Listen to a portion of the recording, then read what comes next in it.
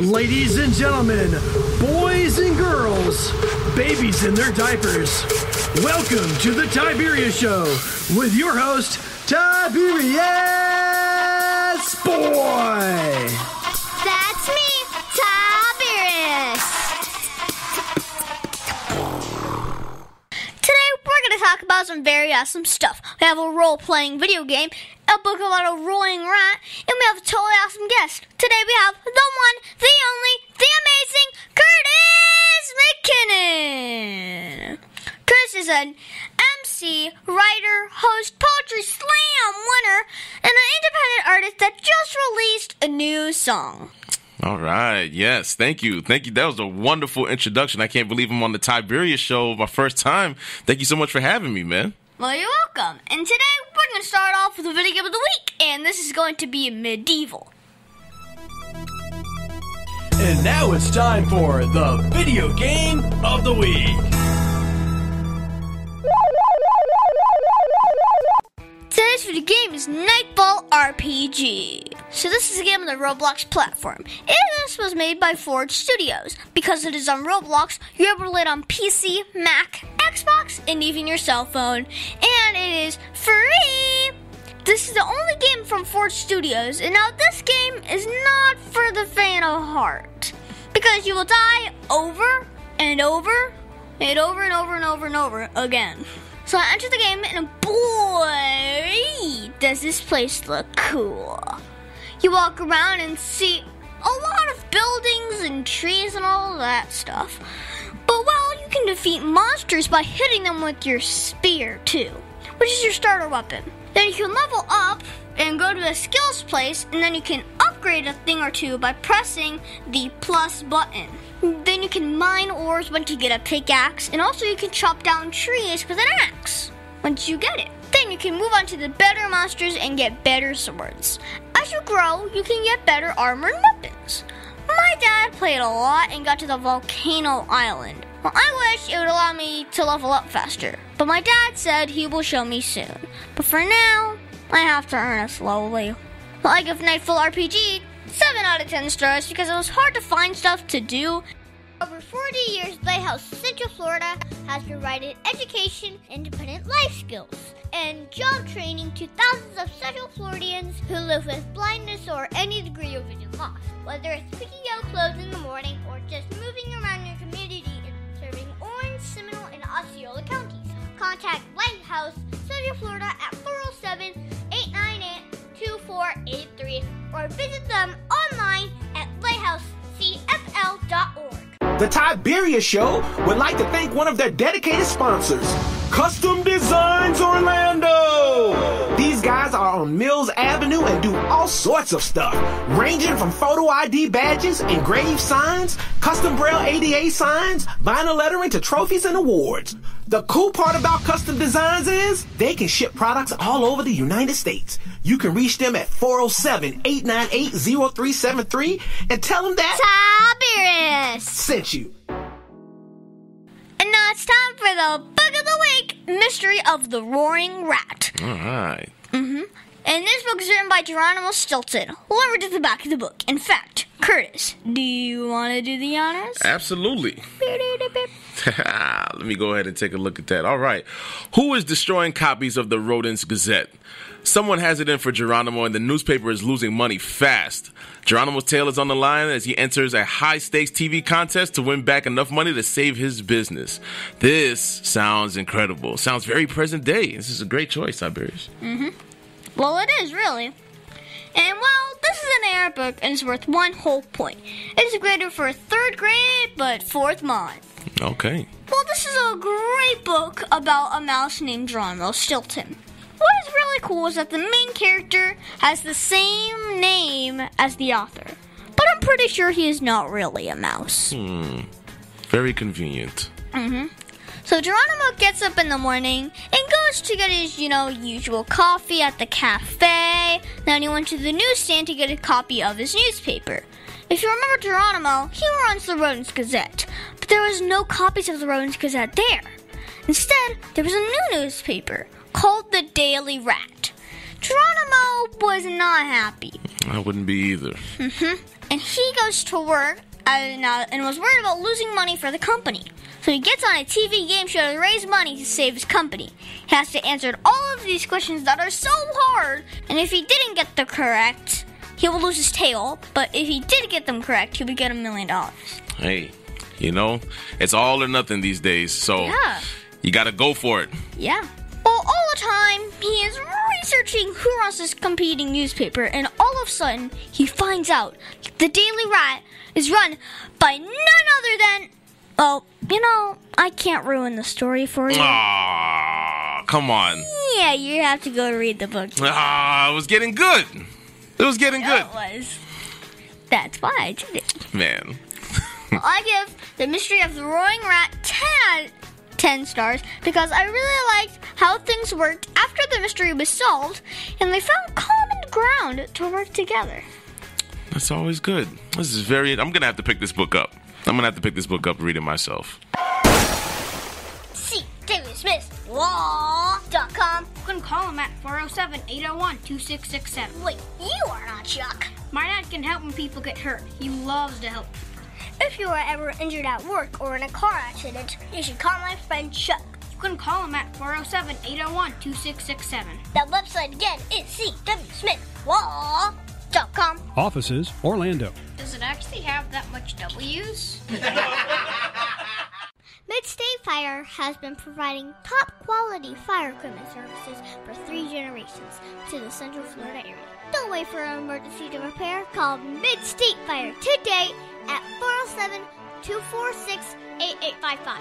Get your fire extinguishers and emergency lighting for both your home and businesses by visiting www.midstatefire.com. That number again is 407-246-8855. And now it's time for the interview of an interesting person. Today's guest is going to be so much fun. Today we have the one, the only, the amazing Curtis McKinnon. Thank you guys so much. Thank you. Curtis is an MC, writer, host, poetry slam winner, independent artist, and just released a new song. Man, you guys make me sound like I'm really busy, like I do a lot of things, I do a little. It's because you send us your bio. So first off, how are you enjoying being on the show? I'm having a great time, man. I love learning about the video game of the week, the book of the week. Some things. You're giving me some more things to do in my downtime while I'm creating and doing different things, man. So I love it. Okay, so I have to ask. You do so many different things. You're a writer, host, and independent artist. Which one do you like the best? That's tough. What I like the best, I have to say hosting is probably one of my top because I love being in front of an audience. Wow. Yeah. So what exactly is an independent artist? Well, an independent artist is somebody that's not signed by a record label. They produce things themselves, they write things themselves, and they self-publish. So it's somebody that does everything for themselves. There's no major corporation that's backing them. And that's what I am. Wow. Well, that's really, really cool. What was the best part about being an independent artist? All right, so the best part about being an independent artist is having the creative control to write and create in the way that I see fit. There's nobody, trying to tell me what kind of song to do or how to deliver this in a particular way. I get creative control for what I put out, and my integrity is intact 100%. So that's the best part about being an independent artist. I get to creative freedom to do anything that I want to do with my artistry and my artist name, and that's what makes it so great. Wow. So your bio says that you slam poetry. Mm-hmm. Can you tell me more about that? Well, I don't slam poetry. I do poetry slams, so it's a little bit different. Poetry slams are basically competitions that poets get into, and they see, they have the crowd, random people judge, and then they have a score of 0 to 10, and your goal is to get as close to 10 as possible to convince the audience and your fellow peers that it deserves a 10, and then whoever wins at the end is the winner. And I've had the opportunity to win, quite a few in my day. So you won a few awards for Poetry Slam, like you just said. Well, which are you most proud of? I would say the Fringe Festival in 2012. as well as the Fringe Festival in 2018, because I didn't expect to come back and win 6 years later. It was very impromptu, even from when I was asked to be a part of it to winning that. So that was really, really, really cool. Mm-hmm. So my dad said that you have a new song coming out. Can you tell me about it? Absolutely. The song is called Ode to Black Women, and it's basically a song about uplifting the women in my community and, who have been mistreated or mishandled by people all over the world. So it's my job in the song. I shed light on some of those things, and then I also make sure I take time to uplift and empower them so that they know that someone is out there speaking on their behalf and making them feel good, and giving them some more self-esteem and confidence to know that somebody has their back and they are supported. Mm-hmm. So what was the song important for you to make? Well, it was important for me to make because I've always been not a silent advocate, but I've never liked seeing people being mistreated, and I felt like this happened more often than not. And so it was important for me as a man to make a stand for women because not just because we all come from women, but we're all human beings. And so when I see somebody that looks like my sister or my mother or somebody that's just anyone that's being mistreated, it bothers me, especially when they haven't been provoked or done anything to deserve that type of treatment. So it was important for me to make a stand for something like that. Well, does it take a lot of training to be able to do this? It does take a lot of practice. You don't need a lot of training to have a heart to want to speak out for people or to help people, but in terms of creativity, you just need a little bit of practice and the heart to do it, and of course you'll eventually get there. But what is the hardest part about being an independent artist? It's like the pros and cons. So the good thing about being independent artists can sometimes also be the not so great thing about being independent artists, because when you need funding, when you want to do really creative music videos, or you want to, pay for production and sound, those are things that have to come from out of your own pocket, or if you're lucky enough, you have fan support and they can help you to promote your dreams. So the hardest part would probably be the funding and the fact that you have to do most things on your own. Mm-hmm. Mm-hmm. Well, what is the most rewarding part about your job? The most rewarding part is definitely having the fans appreciate and then have the things that you create, it resonate with them, and then the fact that they say, you were speaking for me, or like, thank you so much for making this, or just I'm so grateful that this is the type of content that you make, and it's really rewarding because it's me being true to myself, and it's almost like they are. What's the word I'm looking for? It's almost like it's like they're a part of me. They're showing love to a part of me, of who I am. So it's not like a job. It's an extension of me. So that's got to be the most rewarding part. Okay. So your bio says that you hosted a bunch of events. Have you interviewed or hosted famous people? Not yet, but I would love to. I have hosted open mics. I've done weddings.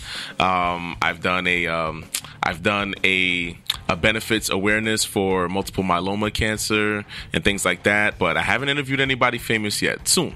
Mm-hmm. So what is the craziest thing that has happened while you were doing your passion? It might be from winning that slam in 2018, because I just wasn't expecting it at all. It was very last minute, and I came back and I did a couple of old things and maybe one new thing, and then me winning that, and that was just, it was mind-blowing for me. It's crazy. Yeah, it was crazy. I couldn't believe it.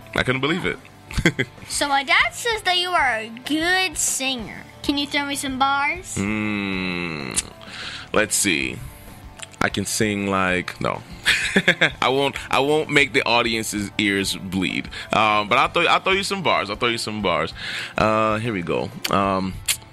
Enthusiasm truly happens when not one but two be passionate about the same things. Connection integrating. Similar train of thoughts of the Underground Railroad to Noah's Ark. A fresh start till death do us part. I'm focused on the spiritual, the physical. It dwindles like a moth to a flame. I just want to be kindled. We make things complicated when they were meant to be simple. Sometimes we should use force. Most times we should be gentle. Sometimes I want to fly into the eye of the sky. Land on a silver moon. Converse with the Most High. Avoid the noise pollution, confusion, and intrusion. Where if I cease to be alive, I continue to revive. This flow is abstract, if you can imagine that, continues to fluctuate and oscillate like NASDAQ.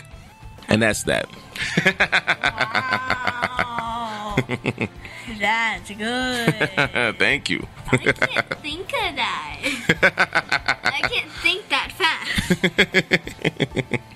Hey, it's practice. It's practice and repetition. Practice makes progress. Exactly. Just like how you do this show all the time. Somebody might not be able to do what you do, but you do it. See, when you're at the start of a new show, you start okay. And then while you're elevating over, for me, it's been 2 years. So I've elevated like 2 years and a half. Right.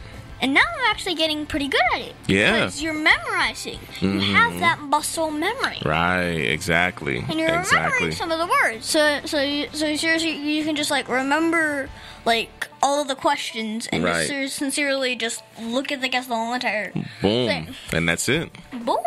Well, what is your greatest achievement in life? Because you have so many jobs. My greatest achievement in life is probably not having to do with professionally. It's probably being married. When I got married in 2018, that was my greatest achievement. Finding somebody that loves me and and that loves God. And I love them. Absolutely. You better believe it. You can't be in a marriage if you don't love that person back. Well, you can, but it'd just be a very wild adventure that you could probably write a book about. A little bit weird. A little bit weird. Just a little bit. Just a little bit. Not a lot, just a little bit. But who helped motivate or inspire you the most in following your dreams? That's a phenomenal question. I was motivated and inspired by Martin Luther King, Tupac Shakur, my friends. I have a very great circle of friends. They don't live close to me. A lot of them don't live close to me, but they have pursued their dreams, and it inspired me to know that I could do the same because they say, hey, they had little to no help when they did it, and I just looked at myself and said, well, they can do that. I should be able to do it too. And I just tapped into myself, and I was able to accomplish some pretty awesome things. So yeah. So, what is the coolest thing that you have ever done?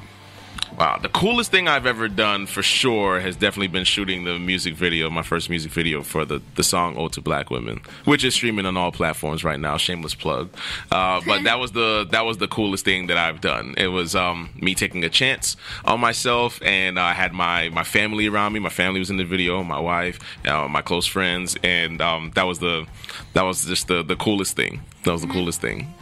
So what advice would you give my listeners if they wanted to grow up and be an independent artist? I would say be true to yourself.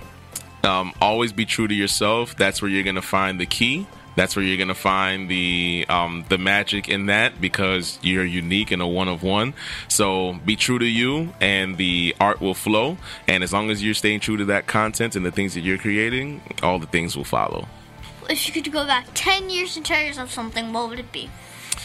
Ooh, it would probably be, don't care so much about what other people think.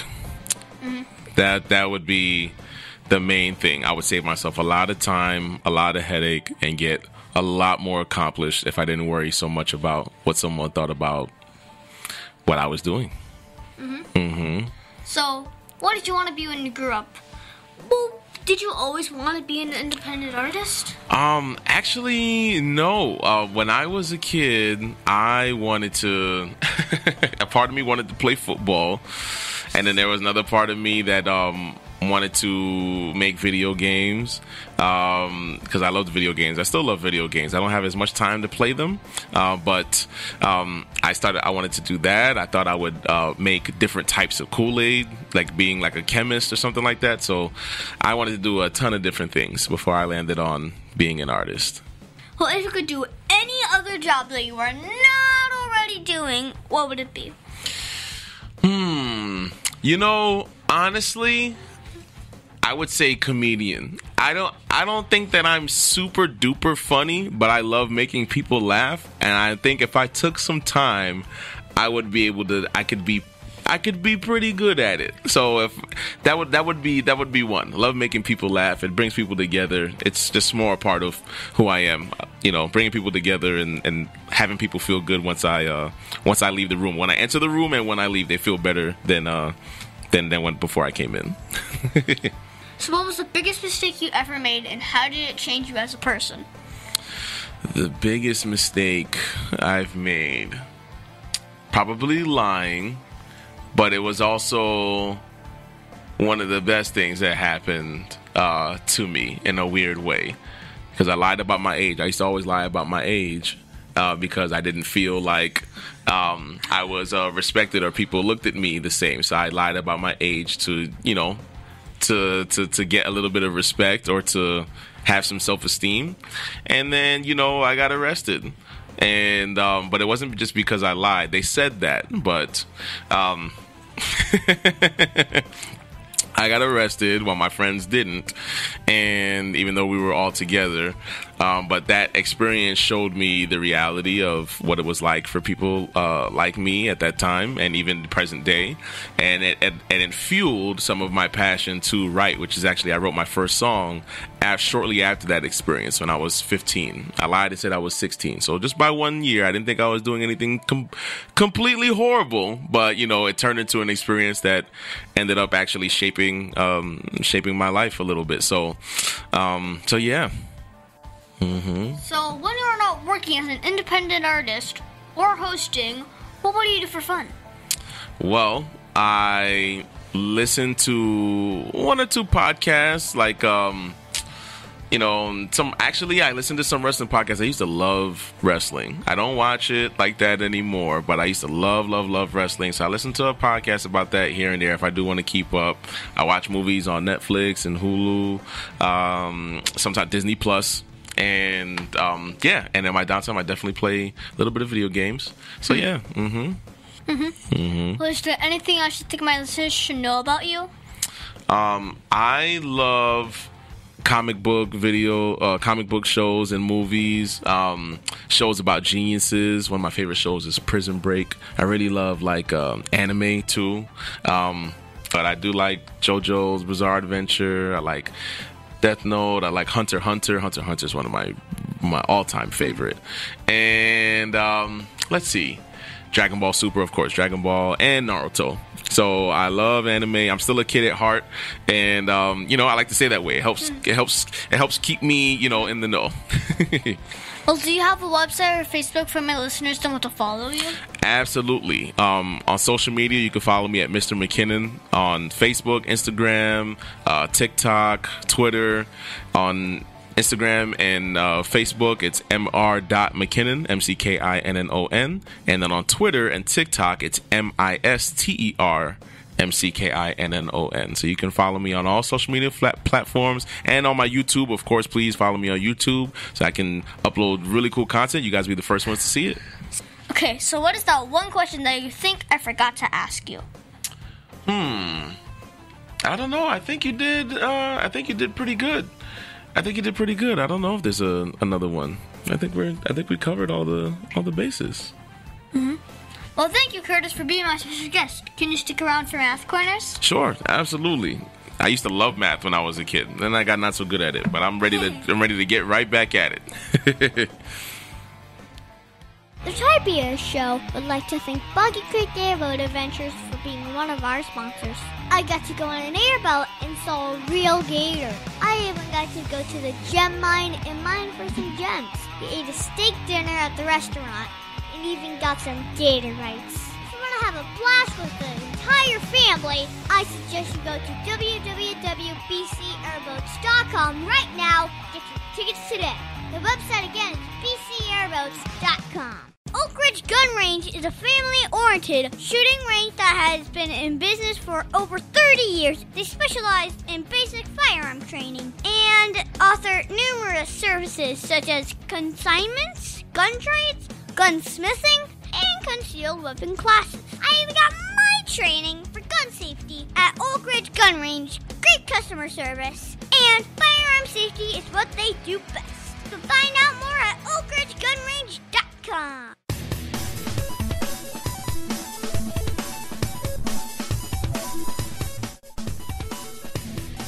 Tiberius' favorite subject. It's Math Corners!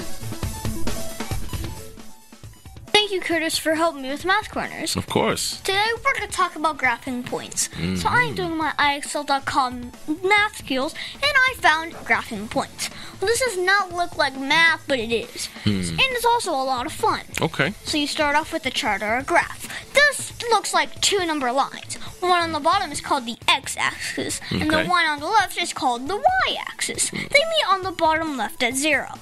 Now, you have this graphed with x and y in the number lines, so you can graph a point on the chart. Each point can be assigned a letter, so I can have point A where you can put it on the graph. But where? Well, you can define where the point is by the location on the number lines. So you list the x-axis location first, and then second you have the y-axis location. So if you have point A on 2, 3, it would be 2 squares over to the right and 3 squares up from the bottom. It is now important that any other points on the graph have nothing to do with the others. So just because point C is also on the graph does not get in the y of point A. Now sometimes they give you the coordinates and you have to plot the point. So if you're told to put K on 4, 2, then you would first look on the x-axis and moves 4 squares to the right, and then look on the y-axis and move 2 squares up.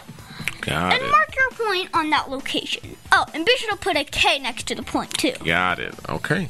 So Curtis, do you now know all about how to do graphing points? You know, I'm not gonna lie, got a little bit lost, but I think you caught me up, so we're gonna go ahead and give it my best shot. Well, thank you, Curtis, for your help with Math Corners.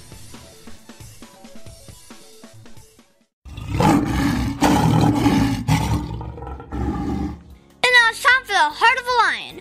As you know, we talk about the qualities of living by the heart of a lion, which stands for leadership, integrity, obedience, and nobility. This week, we're going to talk about leadership. For me, I think leadership is the act of loving what is good, having self-control, and being disciplined. The qualities of leadership are providing guidance and direction, organization, and being a positive influence on others. All of the 4th grade teachers in my school were supporting and providing materials for the other teachers in the school. They were making worksheets about the new year and getting it ready to provide to each other of their respective classes. This is being a positive influence on others, as well as providing guidance and direction of making their own sheets. So Curtis, did you see or use leadership at all this week? Wow. I actually have. I saw leadership when I went on vacation. I went to go see my mother-in-law and their family, and I saw my brother-in-law be a really awesome dad to his kids, to his sons, teaching them about respect and, not interrupting people when they're talking and to, waiting their turn and also, celebrating them when they did a good job and also, just kind of roughing them up a little bit when it came to video games and sports and things like that, but in a playful way. So I thought that was really cool, and I think he displayed leadership really awesomely that way.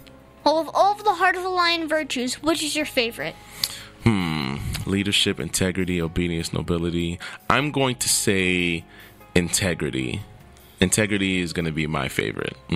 Okay, and we should always try and be lion strong in everything we do. That's right. Absolutely. 100%.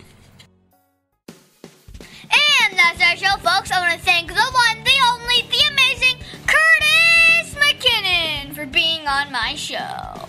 It's been so much fun talking with you today, and I hope one day to see you perform your music live. I can't wait, man. I can't wait. Thank you so much for having me. You guys are awesome.